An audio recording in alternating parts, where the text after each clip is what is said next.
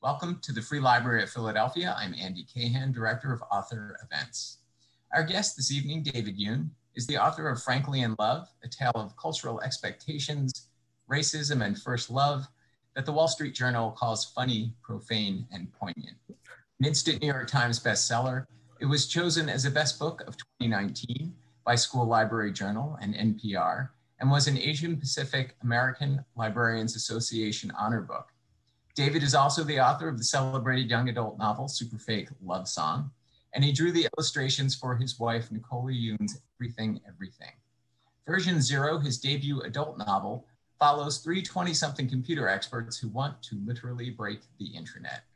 Tonight, he'll be in conversation with Karen McManus, author of the #1 bestseller, One of Us is Lying, along with The Cousins, and the much anticipated You'll Be the Death of Me, coming this November to bookstores and libraries near you.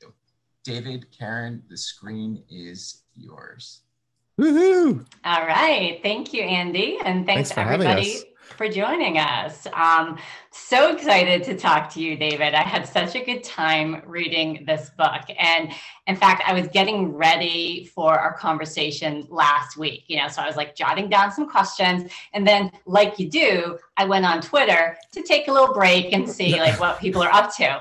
And what I saw was it's kind of a viral post by this guy who used to work in technology. And he told a story about how he had been visiting his mom. And then when he got home, he started getting served ads for her brand of toothpaste. Yes. And he was explaining how that happened, that he, his phone recognized her phone and decided to serve him things that they could talk about. And I was just like, oh my God, this is exactly what this book is about. I saw that same thread. And his point, which was brilliant, was like, everyone thinks like, my phone's listening in on me. You actually give it way more information. Everything is, it already has everything it needs and then some. So it doesn't even need to listen to you to make those connections. It's right. Yeah, it's so interesting. And so, my first question for you is like, are you clairvoyant? Because you obviously, you started writing this years ago, right? And of course, this has been something that we've been wrestling with for a while, but it feels like the conversation is really heating up around the way that we have to, what we give up, for the convenience and the connection that technology gives us. So what was your inspiration there? How did version 0 get started? Yeah, I mean, I honestly thought that things would kind of be better by now, but because I started this book like 4 years ago and I was like, it couldn't possibly get worse. And then QAnon happened and I was like, okay, it just got worse. Okay, there we go. Yeah. But, I worked in tech for like over 12 years. I started when the internet was really new. I was a designer, then I went to interface design, and then you can't just do interface design without doing user experience, which is the entire product, thinking about marketing and acquisition and keeping customers, and also letting customers do what they want to do while making them do what the business wants to do. So there's a lot of like psychological manipulation happening. I mean, I learned a lot about how the internet sausage is made, and it's not always pretty. I worked in like social media, cybersecurity, in ad tech. That was very interesting too. Ad tech is it's not advertising. It's like, that's the technology that scrapes information about you and builds a profile to serve you the perfect ad. And at that company that I worked at, lots of brilliant people, really good people, but we all had ad blockers installed on our computers. All of us. You did, right? Because exactly, and we were literally the non-smokers working at Philip Morris, and that was sort of the moment where I was like, I need to write about this. Yeah. So what was the journey between like that idea and the book actually being published? How did it like change and evolve during the years you thought about it? I mean, it started out kind of like as a horror novel, actually. And there's just like blood from the get-go. And it was just too much and too distracting. And it was actually more in response to kind of the 1%, the 99% protests that were happening. And it was such a broad topic, and it was just nothing but ideas and no characters. And, Nikki's like, my wife, she's like, you gotta stop talking about systems. You always go to systems. Talk about characters and people, make it really personal. And so the closest thing I had was technology. Because technology and capitalism They're very intertwined. They're almost sort of indistinguishable. And so I leaned hard into that, and it worked out. Yeah. And, we were talking a little bit in the green room before we got online with everyone else. And I used to work tangentially in technology as well. I worked for a PR firm that consulted with tech firms.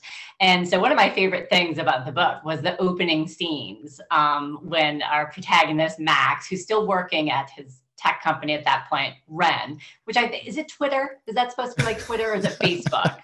I thought with the bird it was Twitter, but it could be both or either. It's a little bit of everything. A little bit of everything. Smash them all together.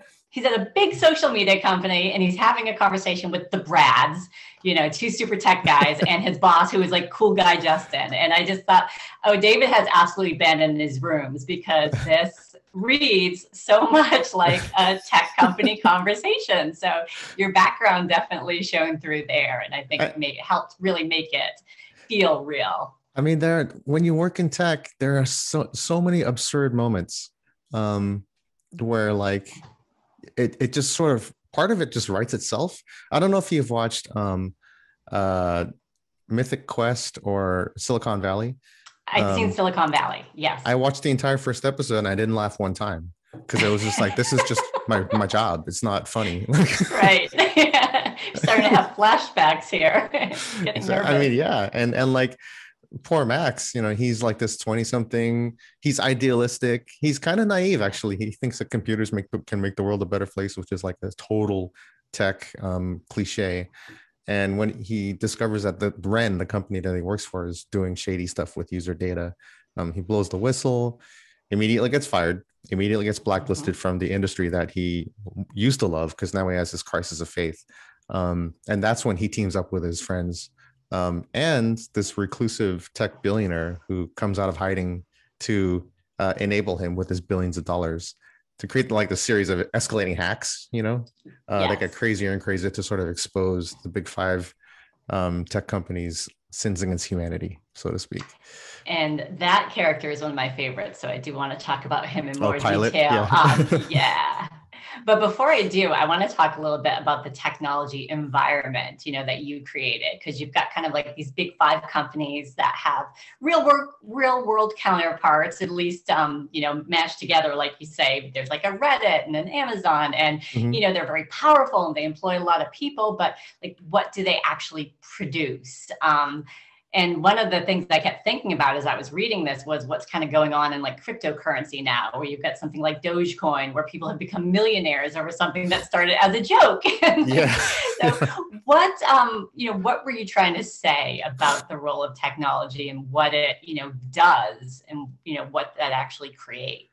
I mean, I think like Ted Chiang, a writer who I basically worship, he was the one who said technology and capitalism are so intertwined, they're indistinguishable.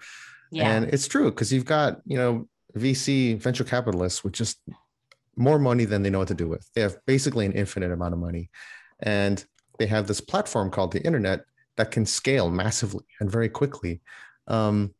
And that's kind of a perfect storm to perform social engineering on a massive scale on a whim. Let's litter the streets with bird scooters and let's just see what happens.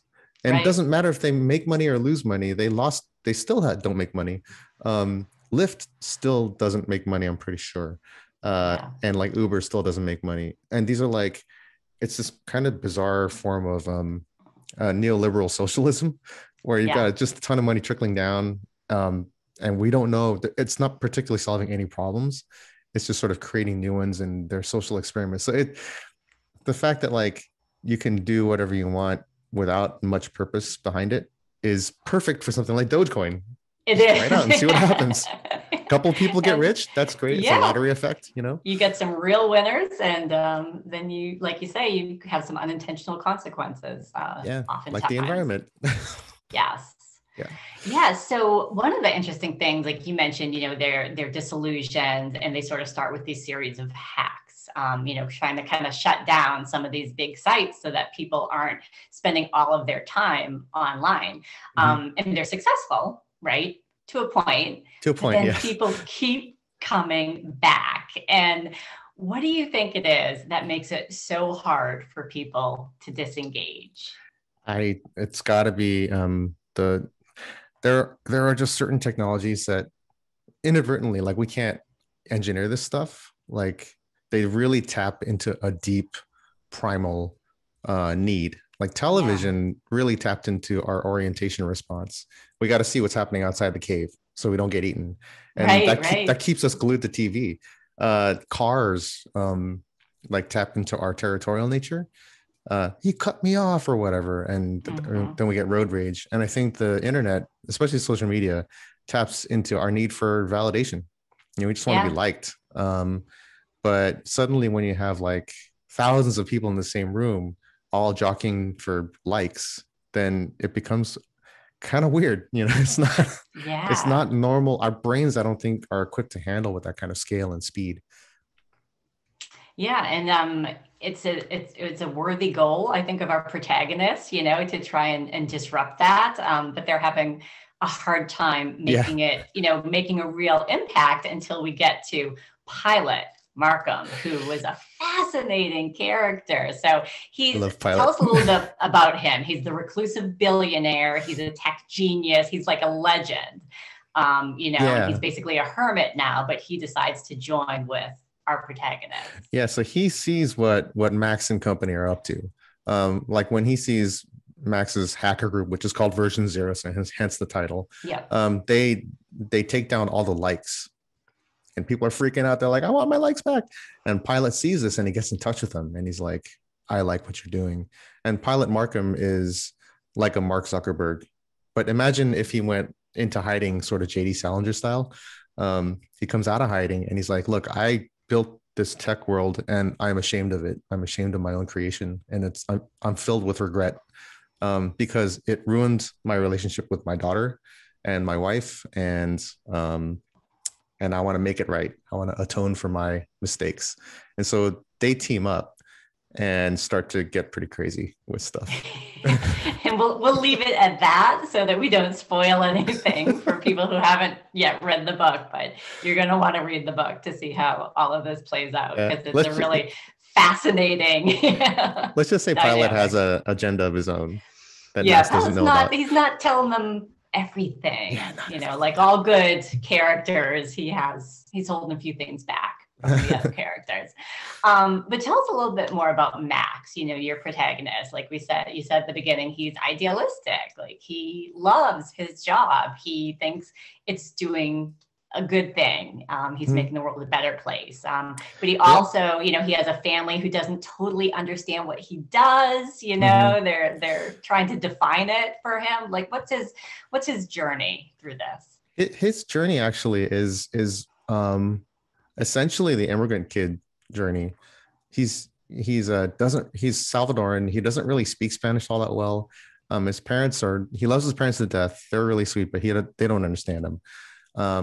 And he never feels like he kind of belongs. And that's sort of every immigrant kid, is always caught between cultures. And for him, the escape is technology. So he can build his own world and his own place to belong in. And that's why he's so idealistic about it. He really believes all that talk about utopias and cyberspace and, making this perfect world where you can be whoever you want to be on your own rules, beholden to nobody. So it's even worse for him when he gets like just his butt kicked and fired and blacklisted. Poor Max. And I think it doesn't help that he's in love with his best friend's girl, Akiko, who also works at Ren. She's a brilliant programming lead. And they connect on a level that, she and her boyfriend don't, because he's kind of this lovable meathead dude. Right. But Max can never be with her. So he's pining away. He wants to belong somewhere and he wants to love Akiko, and he's just always unsatisfied. Yeah. He never quite knows where his place is throughout. And I think that really came across for him. And it was an interesting dynamic between these characters, because like you say, he's intellectually and emotionally, he's so connected to Akiko, but Shane is also his friend. He really cares about him. He doesn't want to hurt him. And, maybe those two are actually kind of well suited to each other, even though they, like you say, might not be at the same intellectual level. So having having a dynamic like that try and do these like big projects while you have all those emotions running underneath it as well? Was that something you sort of consciously were juggling throughout the plot? Yeah, and just because the hacks that Max and Akiko have to come up with these hacks together, because they are the core of the team. Yeah. And as a result, they get closer and closer because they spend so much time together. And Shane, the boyfriend, doesn't understand what's happening, and he starts to be like, "Oh, Max is spending a lot of time with my girl," and at the same time, Pilot is giving them a lot of attention too, and Max is almost treating Pilot like a proxy dad. He's the fictitious dad that understands everything Max is doing exactly.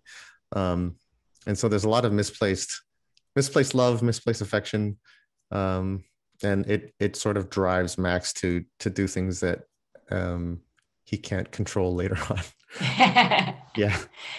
Yeah. Do you have, so without any spoilers, but is there a scene that you particularly enjoyed writing? And then I'm going to tell you what my favorite scene is, but I want to hear yours first. Oh, okay. I like the scene where like Max and Akiko are like kind of under this poncho at the beach, and they're trying to figure out how they would fix the internet. If they could start all over from scratch and like fix the internet, how would they do it? So they're having this like kind of philosophical, technical discussion, but at the same time, they're getting physically closer. And Max is just dying inside. He's like, I just want, and he that was so angsty. I know. And you can tell that Akiko's, she's not neutral about him. Like she's kind of into him too, but she knows that Shane is just beyond the dune playing, bocce ball. And they can't, it's just, they keep missing each other, but they're so close at the same time. And that was a lot of fun because I was balancing this love triangle, but also ideas about the internet, which can be kind of like sterile, but to make them personal to them and make them be really passionate about them I really wanted to do that. So that's my favorite scene. And you can see sort of this alternate universe where they would be a perfect partnership in all kinds of ways, that just aren't possible for them. Another book, perhaps, David. Well, I can't say too much about my favorite scene because it probably is a little bit spoilery, but there is a point where the tech giants are kind of like brought together. And I just thought that was so cool, how the setup, and then, of course, there's lots that happens after that, but just kind of the idea of these, minds coming together and talking at the level that they were at, these, creators and giants of technology. It was very cool. And I'm glad you said that, because I really, really loved writing that. I mean, one of my big goals was to like just make people aware that the internet is not just like a cloud. We call it the cloud, but it's not a cloud. It's silicon and hardware and electricity and air conditioning and also it's people. And I've worked across the Cube farm, from, let's just say, a really hugely popular party invite service. And I was directly across from the guy who did content moderation. And so he was always like, David, come here. Look at this stuff they try to post. It's ridiculous. And there's like naked people. And he's like, look at this. Oh my God, they're trying to plan an orgy. I have to flag this. And there was no privacy. We were just in the office. And this is like in a normal office environment, and there was nothing stopping anyone from copying those pictures or writing down names or anything. And so I just want people to be aware that when you use the internet, when you use your phone, it's not just some, perfect algorithm in a clean factory somewhere. It's people. And it is the big five tech CEOs that make these decisions and create your culture, really. They sort of create like more and more, like you need a phone and a phone service and an app registration, and you just can't imagine not having that. And it's like, just to have friends, you need to be registered on all these corporate services and be surveilled at all moments, and I just want people to be aware of that. And what role does social media play for you, like as an author and a human? How much do you use it? Do you feel that you ever get addicted, or you need to step back, or how do you manage it? I get the feeling you and I can relate to our relationship with social media. It's mostly for work. I mean, like when I was a user experience expert, you know, in another life, I would register for everything I could get my hands on because I wanted to learn what people were doing. But after a while, you know, I quit Facebook just because it was getting too bonkers, and I don't really post anything personal. It's really just for work and just to connect with readers and stuff. I don't actually think the internet can be used for any kind of personal development because it is so public, and it's so fraught with security risks that I mean, I found that using a group shared photo album on iOS is like my favorite way of sharing photos with friends. Really? It's like a tiny social network of like 12 people, basically. Yes. And that's it. It's probably about as like, you know, personal as you can get. Yeah. So my relationship with social media is just like, nope, that's far enough. Just gonna post this and run away. How about you? Like, how do you use it? Similar, you know, it's interesting. When I was like a baby writer, 2015 or so, when I wasn't published, I actually found Twitter incredibly helpful for connecting with other writers, because I didn't know any writers in person. And all of a sudden I was meeting all these people who had the same questions I had, who were looking for people to look at their manuscript. And, you were a fearless 15er? I didn't get published till 2017, but I got on, you know, like online on 2015. I mean, I was there, but not doing much. I joined the writing community then. And I made friends who are still friends now, and they're still critique partners. But my relationship with the platform changed so much as I advanced in my career, you know, because all of a sudden I couldn't really use it the same way. You know, there were more people paying attention to me. There were more people who, you know, were asking me questions, and I couldn't just sort of jump on there and be in the middle of conversations anymore. And, you know, I missed that a little bit, but also I'm able to connect with a lot more readers now, but it is more, like you say, it's more for work. You know, I think you sort of, you have to put up kind of more boundaries, I think, when there are more people who are aware that you exist, and you have to make sure that you guard your time so that you can keep doing your work. And it's tough. Like we're basically public figures, so it's a little different for us. But I mean, even that aside, like I recently was scrolling the feeds just way too much, just because of everything that was going on. Up until like a couple months before the Capitol riot, I was on my phone nonstop because I was just in fight or flight mode constantly. And I realized it was just killing my sleep, and I was cranky all the time. And talked to Nikki about it, talked to my therapist about it. They're like, take a break from your internet. And I stopped reading the bad stuff like news, but I also stopped reading the good stuff too.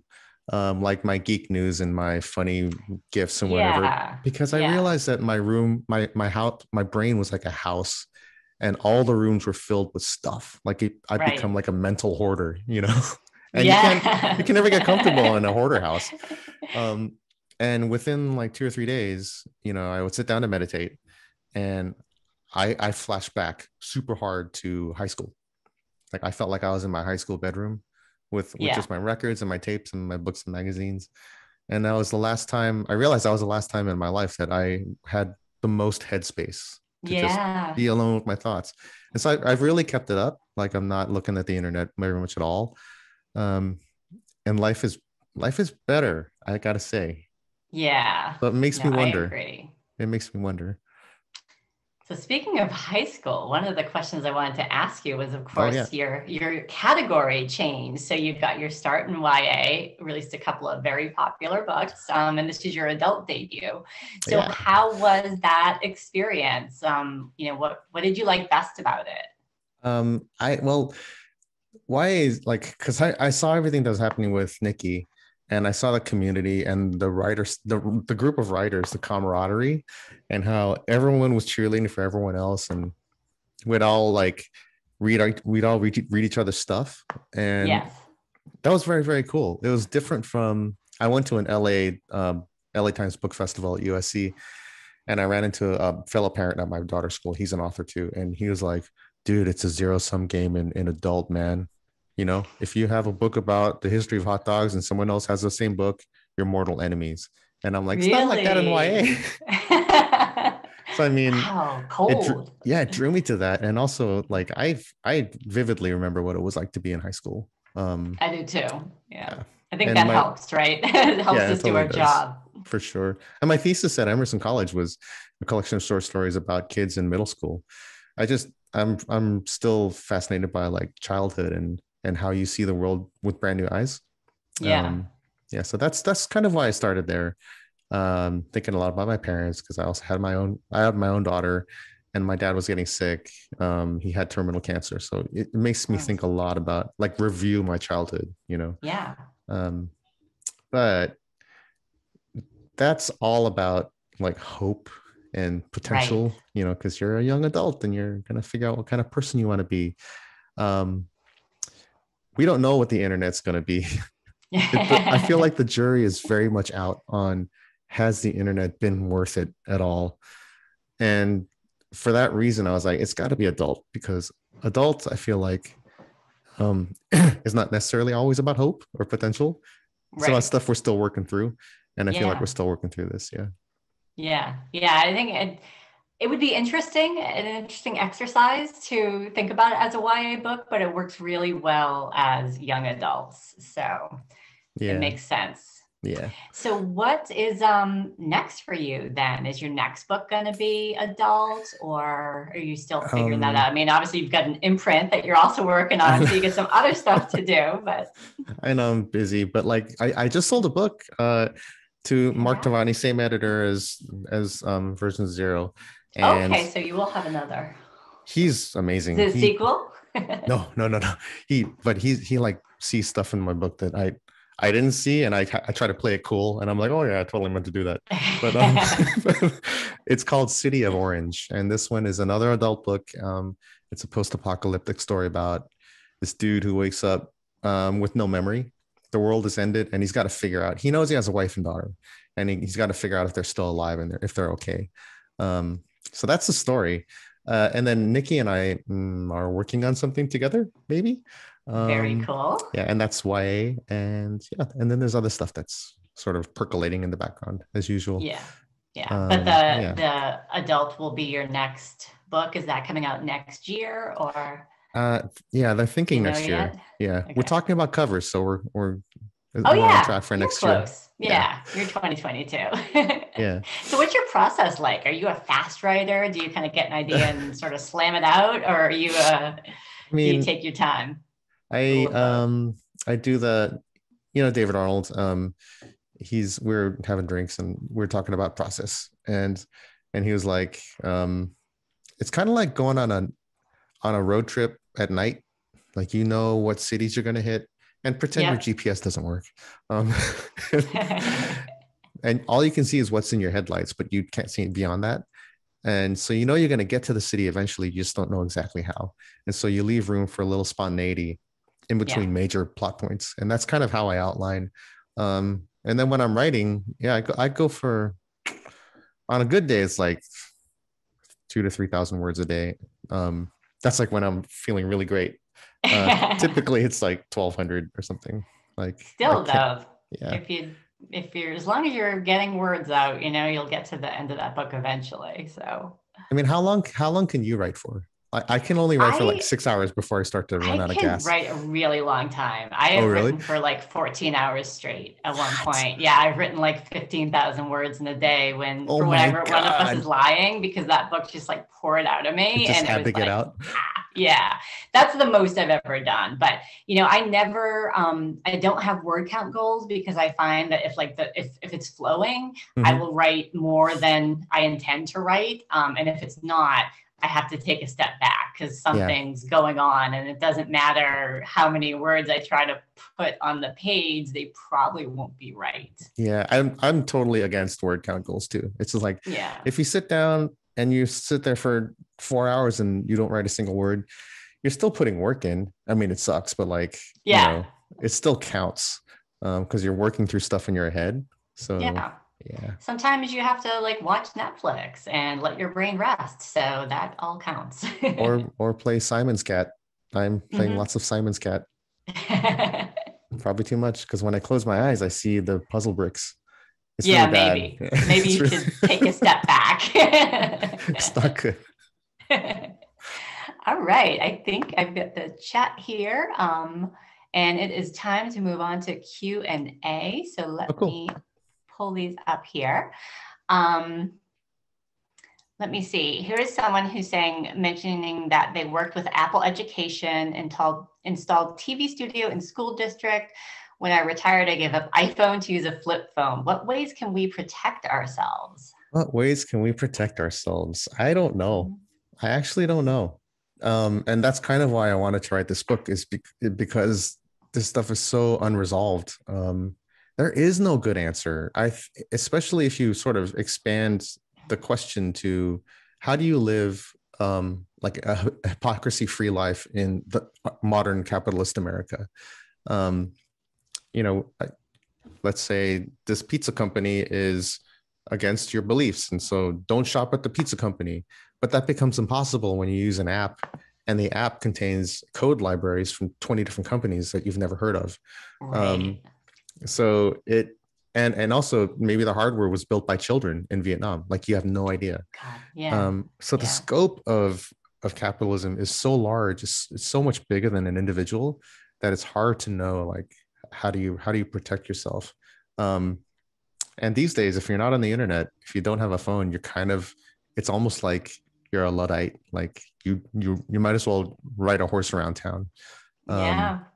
And that's sort of how old is your daughter, David? She's 9. She's 9. Okay. So she's not like quite at the age where everybody has a phone, or is she? Some of her friends have phones, and I'm like, hell no. And I've told her about like how it works, and I've told her how social media is all fake, and how influencers are all fake, and how nothing gets deleted, really, like how all the data on TikTok is, the Chinese government can ask for it and without a warrant, and the company is obligated to give to the government. And government aside, people working at these companies can see everything you're doing. Like I saw with that very popular party invite service. Right. So it's just something she's become really aware of this stuff because of me, because I'm really paranoid about this. Right. Yeah. But ultimately, it's tricky. It's tricky with kids, because all their friends at a certain age, begins to be how they communicate. So you have to have those conversations sooner than you might want. Totally. My 16-year-old nephew, meanwhile, he's been stuck at home like all of us, and he is on Fortnite every night. Talking with his friends. Not even really playing, just talking with his friends. No, just talking. Yeah. I have a 15-year-old who does that as well. But when you think about the technologies involved to enable that, it's like you need internet, you need telecom, you need Nintendo Switch, you need Discord. You need so many services and products that cost thousands just to hang out with friends. It's a good thing because he gets this to hang out with them, but it's also it's a lot, Yeah, for sure. Similar question is about, or it's kind of a suggestion is, not posting kids' photos online, because nothing is private on the internet. And do you agree with that? Yes, absolutely. Don't do it. There was this art collective in Norway or something. They performed this experiment where they just scraped kids' photos off of Instagram, which is a snap. It's so easy. And then because it's all like Creative Commons licensing, I don't know how it works, but they were selling mugs with other people's kids' faces on them. And they didn't actually sell them. They made a store and said, do you like these mugs? And they would notify the parents. And they would be like, don't worry, we're not going to sell these. We're doing this as, to make a point. Like, this stuff is public.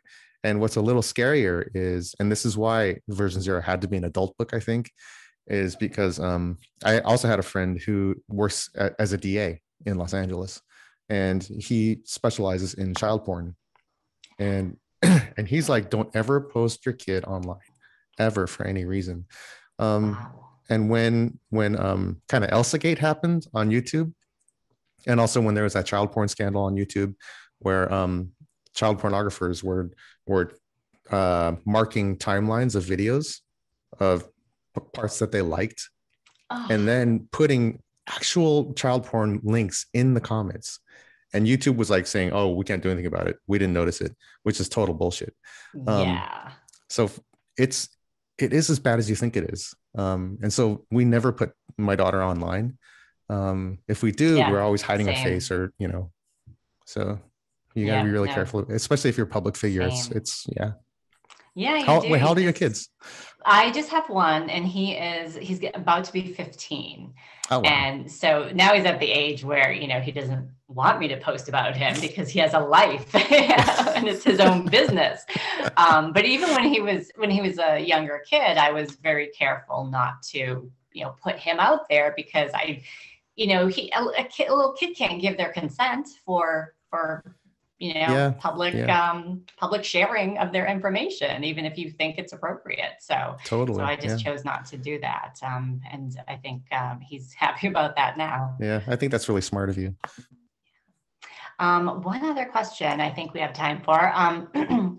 Apropos to the earlier discussion, could you talk about how personality affects coding, versions, and software development? That's interesting. Personality, interesting. I mean, the first thing I think of when I hear a question like that is how facial recognition software doesn't do very well with Black people. Mm-hmm.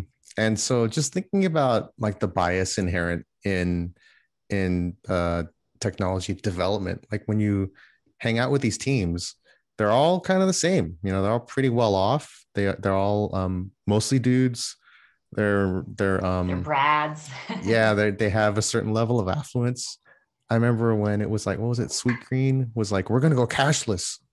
And I was like, wait a second, what about people who need to pay with cash or EBT? Right. That's not fair. And it was obviously coming from a place of privilege. Yeah. And so I think bias is really baked into a lot of technology. Because we're just people. Of course it is. All of our biases are always baked into everything we do. But I think what that reveals is that the way we talk about technology is always like, it's neutral, it's utopian, and it's egalitarian and democratic and fair. And I think that comes from its counterculture origins from like back in the 60s, like Steve Jobs and Steve Wozniak were both a couple hippies.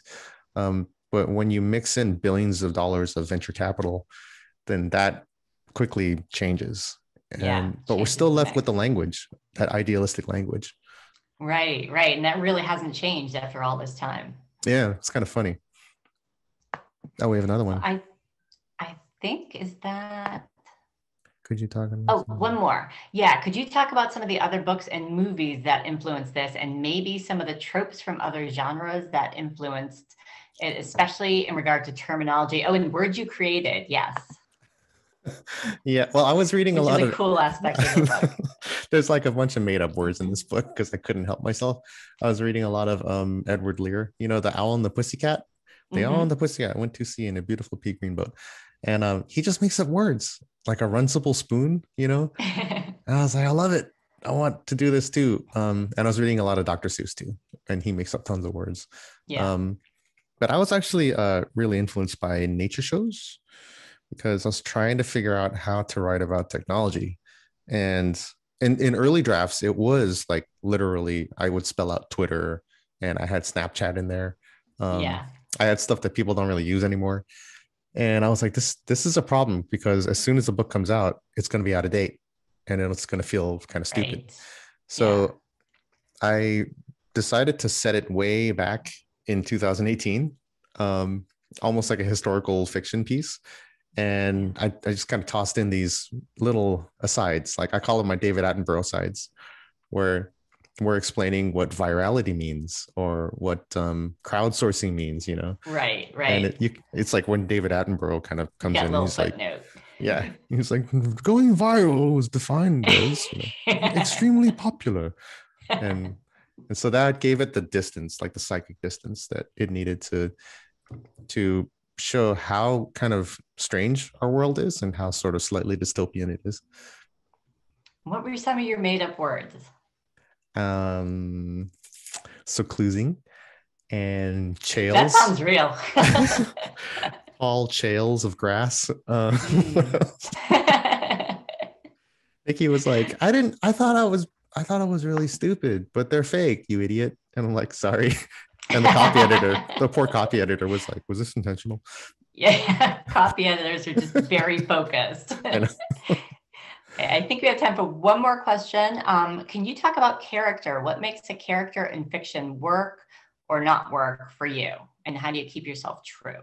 What makes a character in fiction work?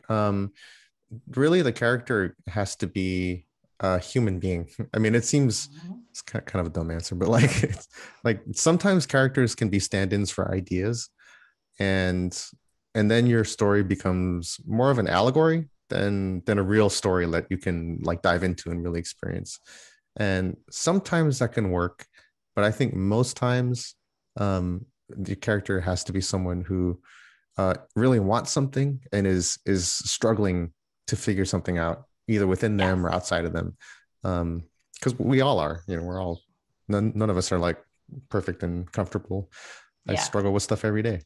No, I totally agree. And that's what I think engages the reader, right? They want to see this person get what they want, learn what they need to learn, you know, get past whatever fear is holding them back, and, you know, just get a resolution, even if it's not wrapped up in a neat bow, but they've completed that journey. Yeah, totally. And I think one trick I like to do is like, I mean, I meditate and I journal and I talk to my therapist, and it's built up this really nice awareness. I'm just really aware of how I'm feeling and stuff.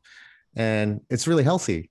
So if I'm upset for some reason, I'll sit there and I'll think about it and be like, oh, I'm upset because X, Y, and Z. And then I can get over it.